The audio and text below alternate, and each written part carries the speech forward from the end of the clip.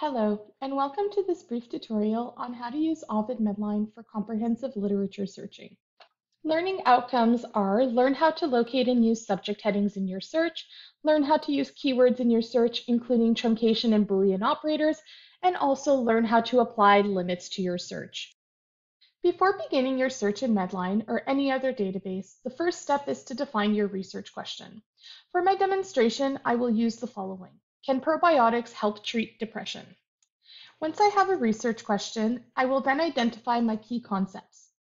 My key concepts are probiotics and depression treatment. Ovid Medline can be accessed from the library's website or from the research guide for your discipline. The default search for Medline is to locate a subject heading when you enter a keyword.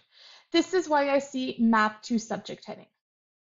Subject headings are controlled vocabulary used to classify articles based on their content.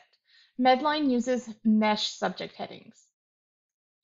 To begin my search, I will type depression in the search box.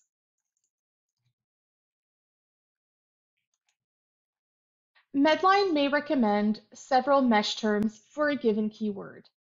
Review the suggested mesh terms and select the appropriate one. In this case, based on my topic, I will select depression. Mesh is organized according to a hierarchy. Why is this hierarchy important? Depending on my research topic, I may want to search for all of the child terms. Therefore, in this case, depression would be a child term under behavioral symptoms. If I was doing a search for all behavioral symptoms, I would want to explode the subject heading. But in this case, the mesh term depression will suffice. Another thing you should note is that before integrating a subject heading into your search, you want to click on the eye. The eye will provide you with a scope note, which is essentially a definition of that particular mesh term. The scope note will allow you to identify whether or not this mesh term is appropriate for what it is that you are looking for. If I'm happy and I feel that the mesh term depression is appropriate, then I can go back and I can add it into my search. Mesh terms also have subheadings. Subheadings are used to help describe more completely a particular aspect of a subject. Using a subheading will depend on the topic and the type of project you are working on. In this case, as I'm only concerned with the treatment of depression, using some subheadings may help me better focus my search. In consulting the subheadings, I can choose appropriate subheadings that could be of interest, such as diet therapy, drug therapy, and therapy. Once I have selected my subheadings, I can click continue, and Medline will run the search for all articles indexed according to depression and the various subheadings. When searching the literature to locate articles, it is advisable to include both headings as well as keywords. So keywords use natural language to describe your topic. For my subject, I'm looking for depression treatments and therapies. Therefore, if I want to enter some keywords, I'm using a few functions here. The star is called truncation. What truncation does is that it allows you to add the root of a term followed by a star, and this will look for all of the variations of that term. So for this, I would retrieve depressive, depression, therapy, therapies, therapeutic. It is also advisable in order to limit the search field for your keywords. So in this case, I'm telling the database to search in either title or abstract. And if my keywords appear in the title or abstract, then that will probably be a relevant article.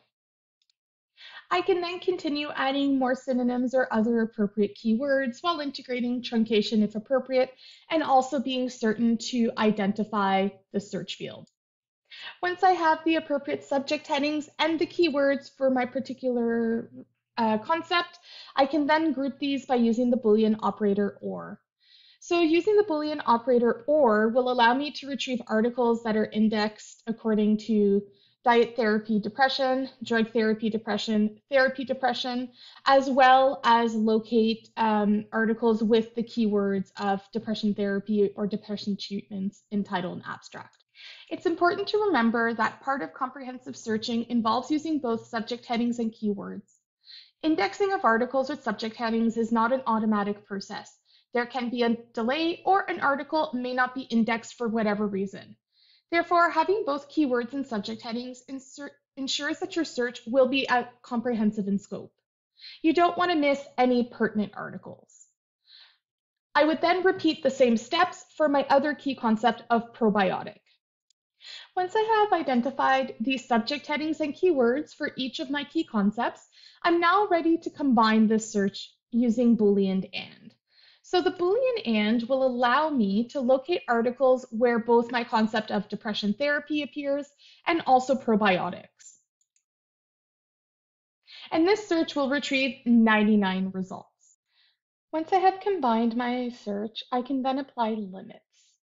There are a number of different limits that can be applied. You can apply some from the search form, and this includes some common limits that are available, or you can also select additional limits.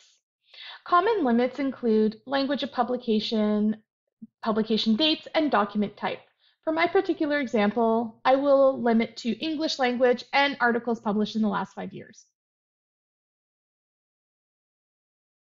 And here I have 82 results. A few other things to remember. Ovid Medline will highlight in yellow where your keywords appear or if specific subject headings are used to retrieve. And you want to verify this to make sure that you're finding the information that you're hoping to find. The final note is that there is no perfect search strategy. Therefore, despite how well defined our topic is, we might still find articles that aren't relevant there. So just take your time to verify to make sure that you've properly identified these search fields, you've selected appropriate mesh terms, and you're applying the limits that are appropriate for your particular project. If you have any questions, you can contact the Health Sciences Library or your research librarian. Thank you for watching this short video tutorial.